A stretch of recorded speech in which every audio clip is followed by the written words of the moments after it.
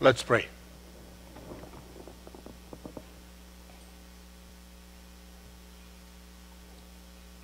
Father, we come to this moment where you, Lord, have invited us to be in your presence, to be taught and to learn. You've drawn us away, Lord, from our homes and our busyness and the things that we perhaps could have done. But now, Lord, we find ourselves in the church. And that, Lord, we have come because we believe you have something to say to us. And so, Lord, as we come into your presence, we pray, Lord, that you will remove any form of distractions. Maybe our mind is already into next week of what needs to be done. Or maybe there are things that has happened in our homes that are troubling. Maybe our soul is unsettled for one reason or another. Maybe, Lord, we don't feel deserving to be here for one reason or another, and we don't know, Lord. And so, Lord, we invite the presence of your Spirit to come and speak to your people, to come and teach us, to open our eyes to see, and that, Lord, what you would like us to be and to be changed into, may that happen, Lord, through the grace and the mercy of Jesus. As we have talked about today, Lord, the love of God is way beyond what we can even think or imagine. And your grace is sufficient for us, and your faithfulness is new every morning. So come, Lord Jesus, and speak to your people. In your name we pray. Amen.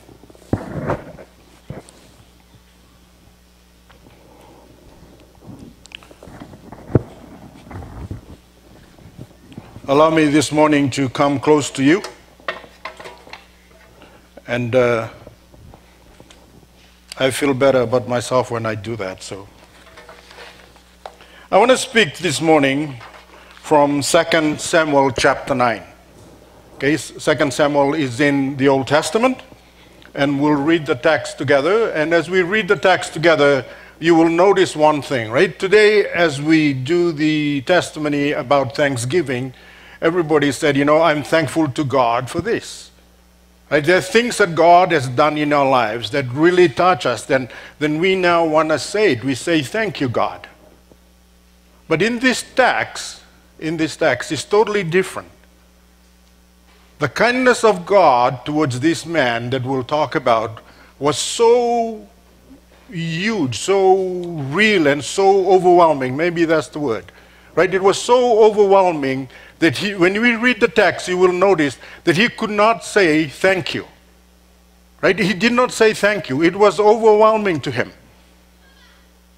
Right? And I want us this morning, I want to invite us this morning to kind of think about that. Right? Because thankfulness for us sometimes is only directed towards God because of his goodness towards us. Right? Predominantly, that's what we do. So when we live today, after we'll have a meal, and then you go to your own homes, and the family gathers and friends, then we'll pray and we'll say, thank you, Lord, for this. But I want to suggest that sometimes our thankfulness to God ends there. Right? We have received this wonderful kindness from God. His love towards us, his provision, his care, his healing, his restoration of families. It comes to us, and we turn back to God and we say thank you. But often, I may suggest, sometimes that's where it ends. Right? We don't often extend the kindness of God towards us in a way that overwhelms people that they are left speechless. And that's the story we'll read today. And I want us to deliberate and think in our head, what kind of kindness can I show to someone that would just leave them amazed and speechless? Because that, my friends, is what God has done for you and for me. So that's the synopsis of where we're going. So let's read the text. So in 2 Samuel chapter 9, David asked, right? David asked. And that's the question he asked. is there anyone still left in the house of Saul to whom I can show kindness for Jonathan's sake? I was wondering, when you're going to have a meal today, how many of us would pause and ask, is there anyone in my family? Is there anyone in my workplace? Is there anyone in my church? Is there anyone among my friends? Is there anyone in my community that I can show kindness to?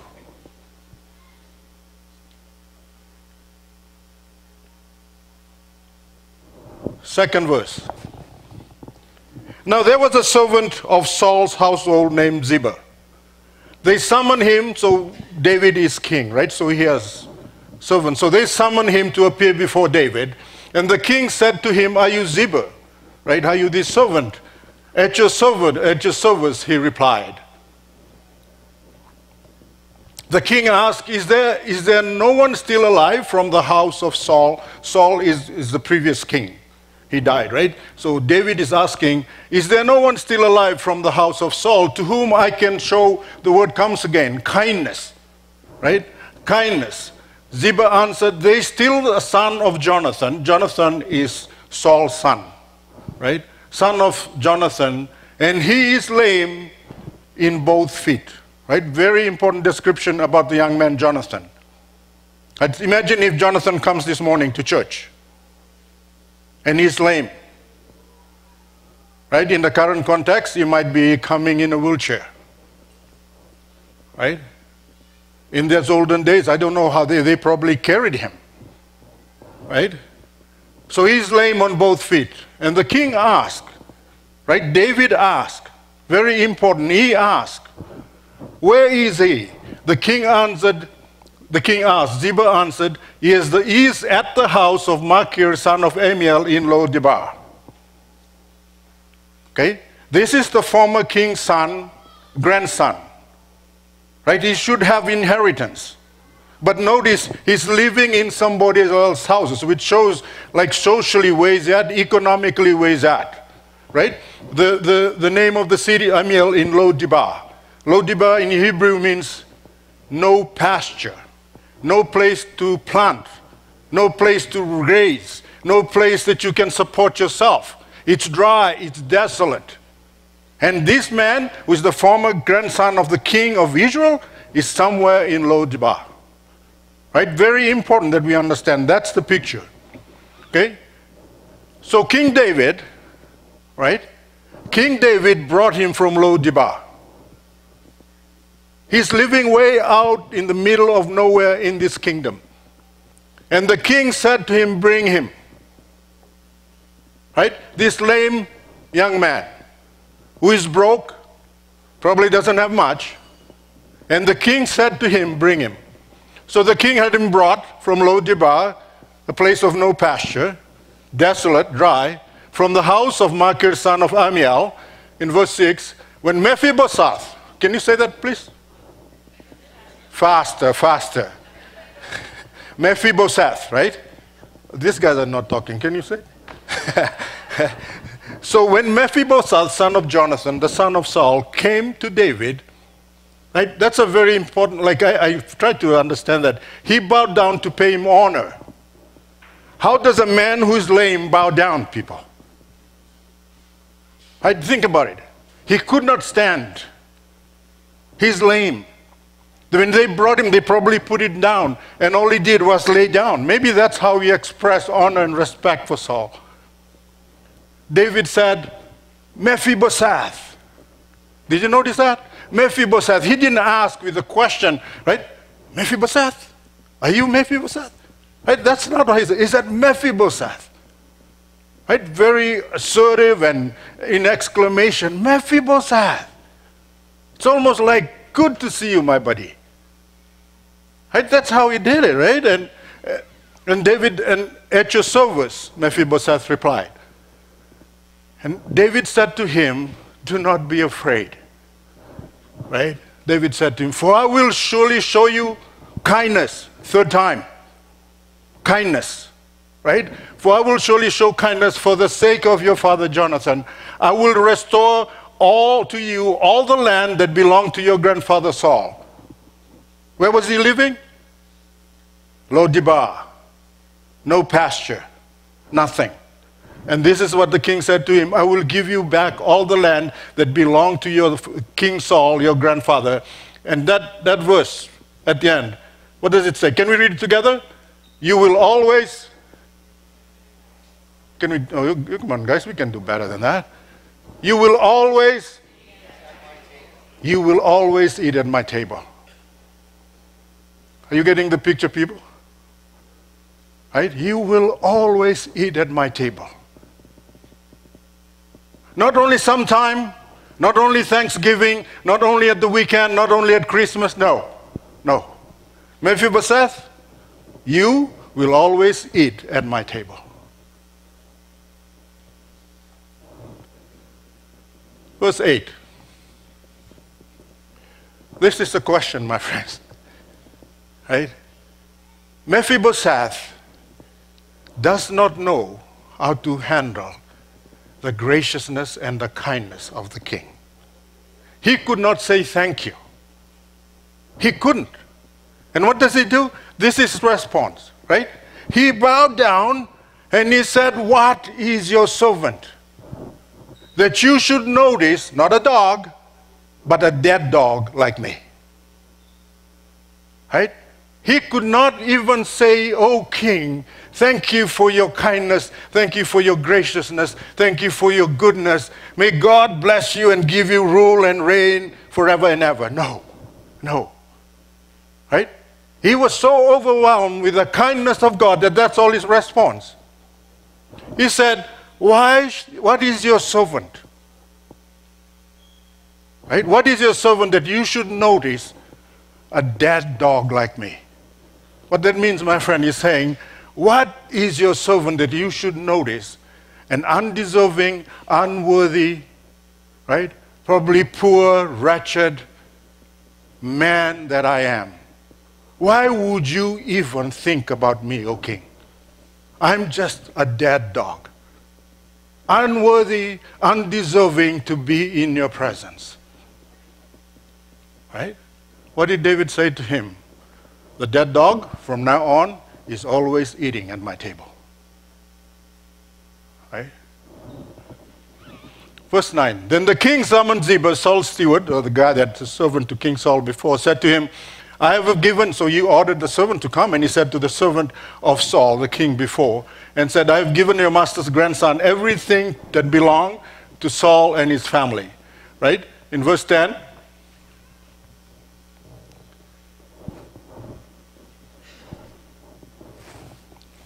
you guys there?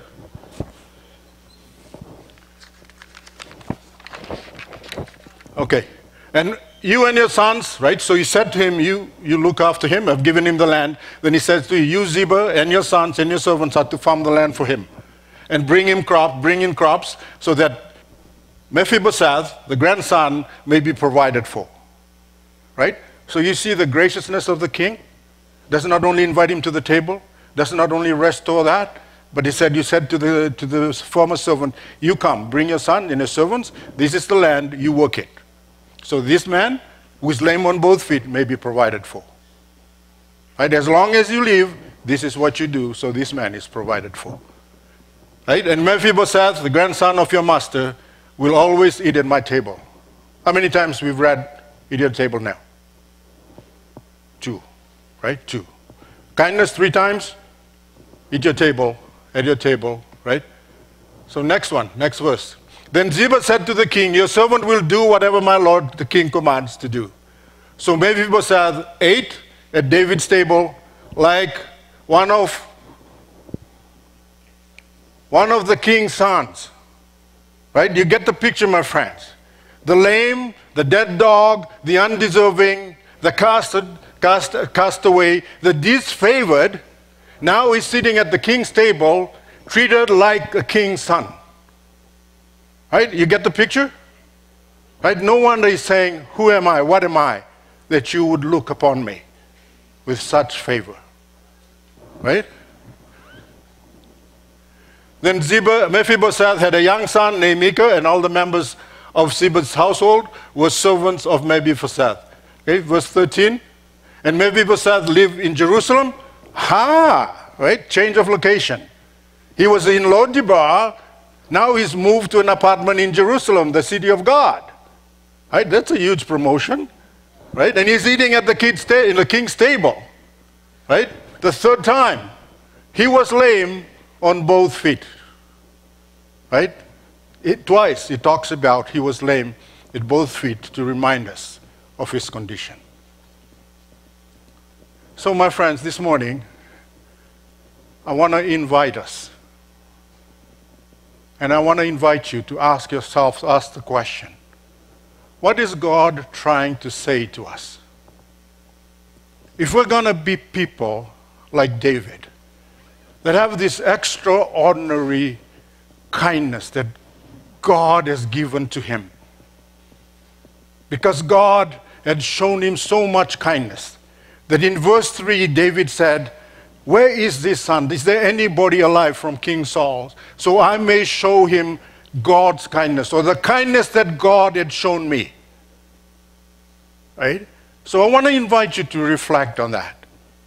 If God is inviting us and asking us this morning, how can we be a people that extends the grace, the kindness of God in such a way that makes them speechless, in the sense that they couldn't even say thank you because they're so overwhelmed with the kindness of God?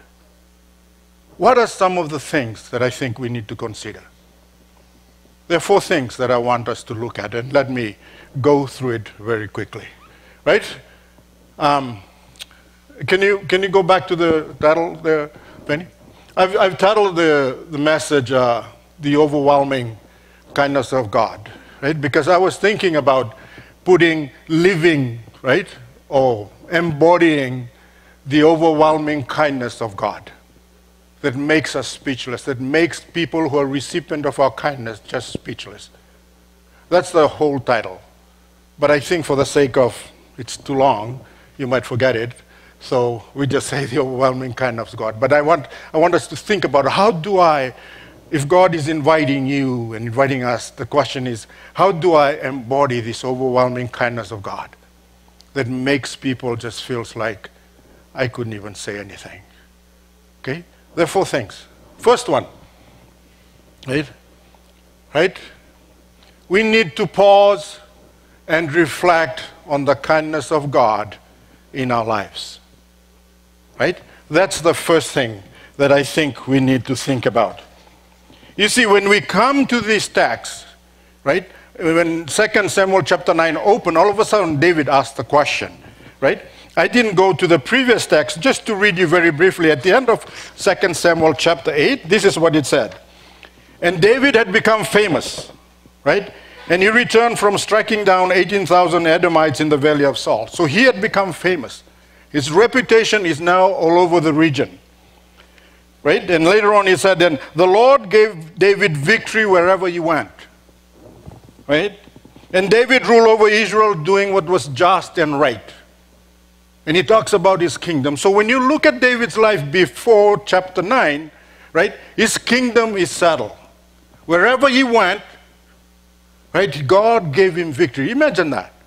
No kingdom, no king, no army can take on King David's kingdom. He was given victory.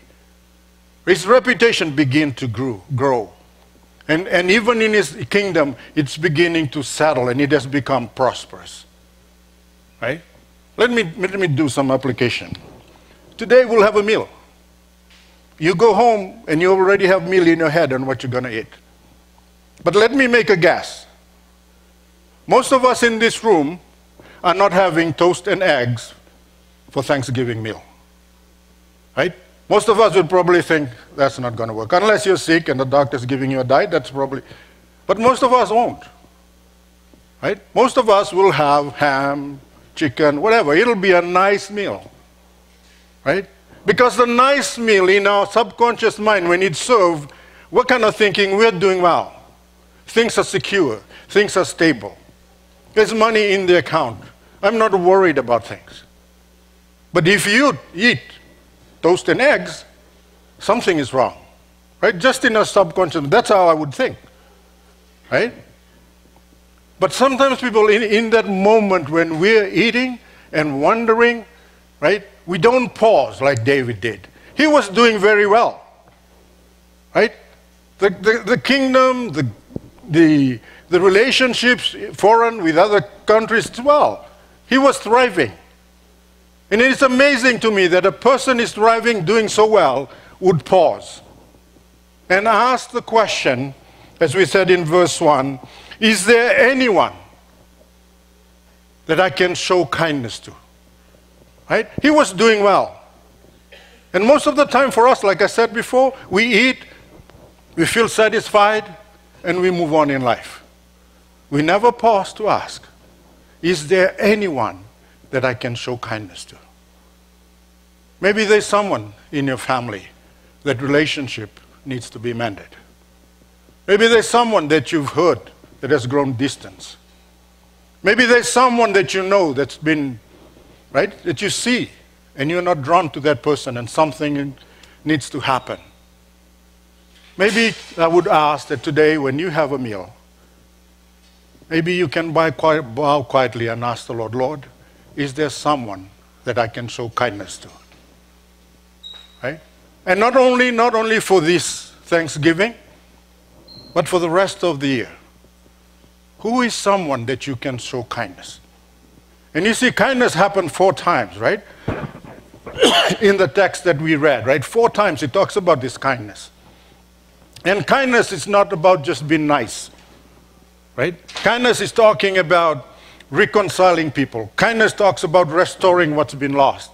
Kindness it's about being selfless in our giving. Kindness is about forgiveness. Kindness is about doing right. Right? It's a whole word that is factored into this thing called kindness. It's not just helping a person once, it's more than that. Right? So when we're talking about kindness to somebody, it's about looking at somebody in a holistic way and asking the question, who is there that I can show kindness to? The second point, right? So pause this morning, this afternoon as we eat, reflect, right? And think about, is there somebody that I can show kindness to? The second point that I want us to look at today is talking about practice authentic hospitality, right? And in kind of a closed setting, right? I told you the picture about Mephibosheth, right? Mephibosheth is lame. Mephibosheth is the grandson of the former king. And in those days, when the new regime changed in the kingdom, when there's a dynasty comes in, the former family just flee or they are killed. They're done with. Because the fear is that if they're around, they can cause stability. And that's why you find Mephibosheth in Lo-debar. He's hiding. Right? He's hiding. He doesn't want King David to know that he's alive. Because his very presence is a threat to the kingdom. Presumed threat to the kingdom. Right? So that's why he's hiding. Right? He doesn't have much. He's lame. He's unproductive. Right? He doesn't feel like he deserves anything. He probably feels rejection. The whole system has put him away. Right? And I talked a little bit as I introduced this. The amazing way David welcomed him. Right? The first thing that David said to Mephibosheth, the second thing he said, do not be afraid. Right? You are safe here, Mephibosheth. But there's a point that I want to make, my friends. Right? I said authentic hospitality, a welcoming that does not prejudge people.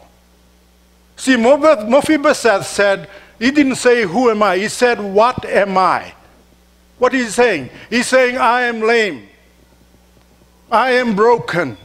I am a reject of society. I am undeserving. I am the disfavored one. Right? That's how Mephibosheth looks at himself. And my friends, that's how often we look at others. And that's why authentic hospitality becomes hard. Because we look at people and we categorize people and we put them there. See, Mephibosheth said, what am I that the king would take notice of a dead dog like me? Right? Mephibosheth was so overwhelmed because no longer he sees David looking at him as a failure. No longer David looks at him as a reject, as a disfavored, as a lamb, as a lame or unproductive. David did not look at him that way. But my friends, that's how often we look at people and we categorize them. And the wonderful thing about David is David welcomes him. Right? He brought him close. Right? He moved him from no Lo-debar, no pasture, to the king's palace, to the table. He didn't even said to him, when you come, you eat with the cooks. You sleep on the floor there. I'm honoring my deal with your dad. No. He said, you come, you eat at the table with me. Right? There's an authentic sense of hospitality and a welcoming, friends. Not only a welcoming, but a sense of acceptance. Please, my friends, I want us to think about this. I want you to think about this. Because this is who we are. It's not often. We look at people and we fear them. We look at people and we could not invite them because we are anxious of being close to them. Right? We look at people and we say, I don't want to be seen with that person because my friends will think, what am I doing? Right? That's the truth, my friends. Like, I can go specific. Right? Some people look at a black body like mine and they say black body symbolizes violence. Right?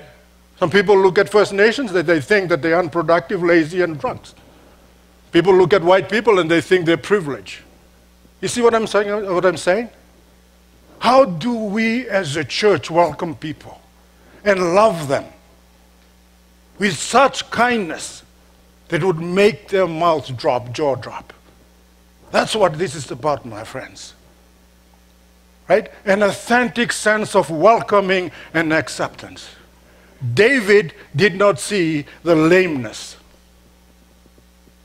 Right? He did not see the disability that would separate him from Mephibosheth. He did not see that.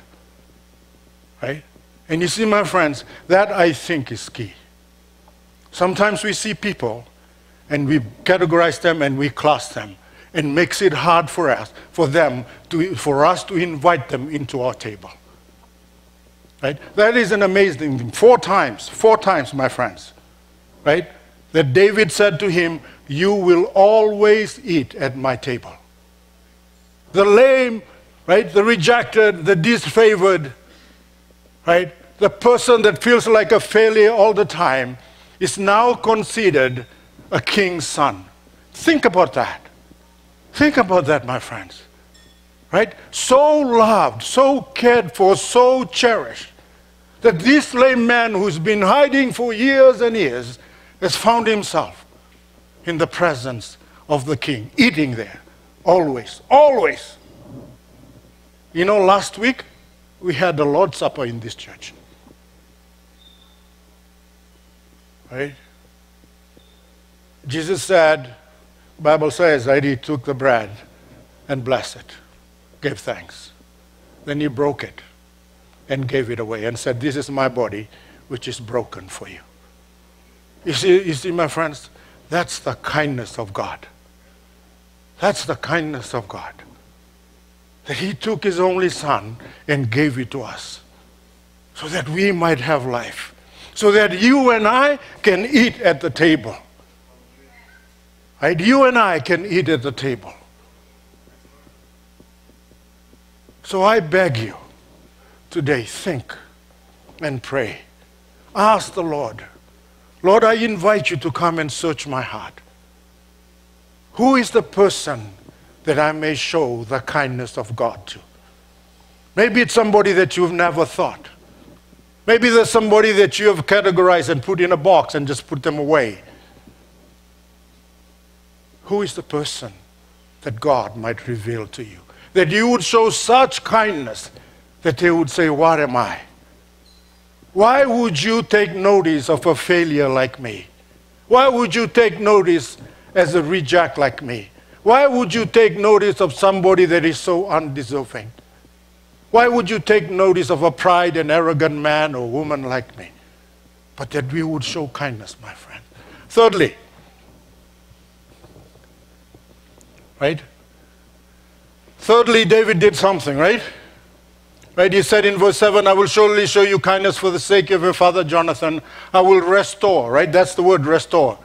Right? Restore all the land that belonged to your grandfather Saul, and you always eat at my table. Right? I use the word rectify. It's kind of not a fancy word, but it's just a simple word. What rectify means is to make it right. Right? Make things right. Make things right. See, King David has now become king. But he made a vow with Jonathan because Jonathan had kind of saved his life. And they made an agreement. And Jonathan said to him, when you become king, I want you to always show kindness to my family and not harm them. And David said, yes, I will. Right? That conversation only happened between the two. There's no one listening into that conversation, nor what is ever written. Like what we do today, we sign a covenant, an agreement with a lawyer. There was no lawyer, there was no one to witness it. That was between them. And you see, David could have forgotten that. Or he could have purposefully said, you know, why should I care for it? He's gone, nobody knows. It's just me and Jonathan. Right? But he did the right thing. He knew what he had said. He knew the commitment that he had made to his friends. And he could not live with himself without at least asking the question, is there anyone in Saul's family that I can show kindness to? Right? He could have forgotten it. He could have just swept it under the carpet and lived happily ever after. But he didn't, my friends. Right? He didn't. So I think when we come to this point in our lives, when we're trying to invite people to be involved in that, maybe it's a relationship that you have, make things right. Do your best to make things right. You know what you have said. You know what you have done. You know what's causing the strain. You know maybe your heart is not right with people. But we've got to work in making things right. That's what rectify means. And when we make things right, we try and restore. Right? Bring back the relationship to what it was before. Or bring back the relationship to how God would want it to be. Right? David restored, gave back the land. I mean, he was the former king. That must be a lot of land. But it didn't matter to him. Right? Maybe he did not tax Mephibosheth. Affect the coffers of the kingdom. It didn't matter to him. He could come up with many reasons of not making things right. Or maybe dealing shadily with the restoration process. But he didn't, my friends. He did not. Right? Remember, when we're going to build relationship with people, we work hard in making things right. And try our best to do the restoration. Right? Settle things in a way that pleases God. And lastly, my friends, right? Practice the kindness of God. What David did for Mephibosheth, God does for us on a daily basis. Daily basis, my friends. You and me were like Mephibosheth, hiding, right? We all know that. We were hiding from God. Don't want God to know us. But yet God reached out, sent his son, so that we might come to know him. We were hiding just like Mephibosheth because we do not know how much the king loves us. So we were hiding because we think the king, Jesus, God, all he does is angry at me. Maybe he will punish me. That's how we think. Right? Mephibosheth is me, it's you, it's us. We are hiding. Right? Mephibosheth experienced and encountered the amazing kindness of God. Amazing kindness of God. Right? Being accepted, being welcomed. The prodigal son. Remember the story? Came to his dad and he said to his dad, "Dad, I'm not even worthy to be called your son. Just let me hang out with the slaves outside. I'll just work for you." What did the father said? Right? You are lost, now you're found. You're dead, now you're alive. Clothe him, put on robes, ring in his finger, shoes on his feet. Make the party. My son is here, now let's celebrate. See, Mephibosheth is us. We don't know even how much God loves us and cares for us. Right? We are like Mephibosheth in the way that we look at David and we see how God gave Jesus as a bridge to bring us closer. That we might find hope and find life in him. That we can experience his abundance. Like we shared today, all of you can share about the goodness of God in you. That is the result of the grace and the mercy of Jesus Christ. So as we go today, being Thanksgiving, I want us to take time, right, just to ask a question. What am I? What am I, Lord, that you would show such kindness to me? And the second question, who can I show kindness to? If God has blessed you, if God has been good to you, and he's been good to all of us, my friends, then at least we can say to him, God, without this, I am absolutely nothing. You have elevated me. You have shown kindness to me. You have given me your son. You have given me life. All that I have, everything that I have comes from you. Who am I that I would deserve this? And second question, who can I show kindness to?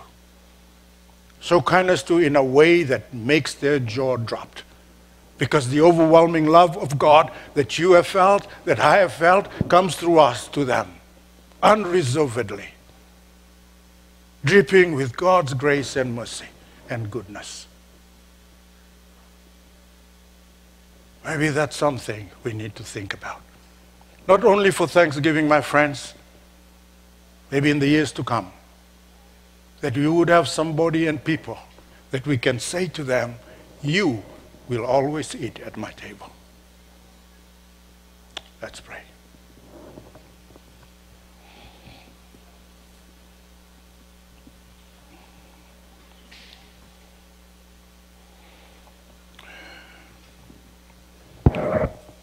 Father, words seems hollow when we think about the amazing love of God towards us. We cannot even think or imagine, Lord, to grasp the reality that Mephibosheth is us. We are lame and plagued by our own brokenness, Lord. We look at people and we prejudge them. We have ideas of not welcoming them, but of pushing them, of keeping them in their place. And yet when we look at the cross, when we listen to Jesus' words, we hear these words, come to me. This is who you are, Lord. And so, Lord, I pray for our congregation. Help us, Lord. Fill us, O Lord, with the kindness of Jesus. Make us be a people, Lord, that is so gentle and kind, that in our communication with people, in our relationship with people, that the love of God will just ooze out of us. That they would pause and say, what am I that you would care for? And today, Lord, as we pray quietly perhaps, show us, Lord, who can we show kindness to? The kindness that makes people speechless. The kindness that makes people feel so deeply valued and be transformed because of the power of the kindness and the love of Jesus himself. And Lord, I pray this morning, maybe there are those in our congregation this morning that has not felt that kind of kindness and love of God. We pray for them this morning, Lord, that you just fill them with the love of Jesus. Fill them with the love of Jesus. And Lord, may your people, may your children that are gathered here hear the words that today I will show you kindness because of Jesus. Show your children, Lord, the kindness of God. Peel back any things that are blocking our eyes, maybe hardening our hearts. Peel it back, break it, Lord. And may the people this morning hear that today you will see the kindness of God. Fill them, Lord, with hope and joy and the goodness of God beginning today and the days to come. We give you thanks and praise in Jesus' most wonderful name. Amen. Please let us stand as we close with this.